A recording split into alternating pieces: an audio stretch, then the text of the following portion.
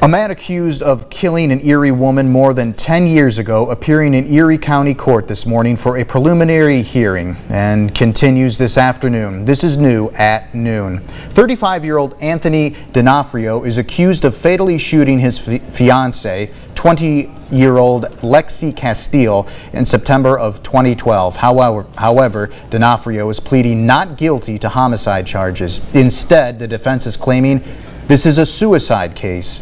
Several members of local law enforcement taking the stand to describe what happened the night of Lexi Castile's death.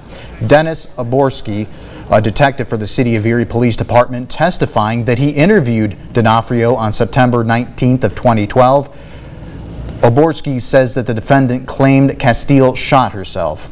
We'll have much more on this on Jet 24 Action News at 5 tonight as this preliminary hearing is ongoing.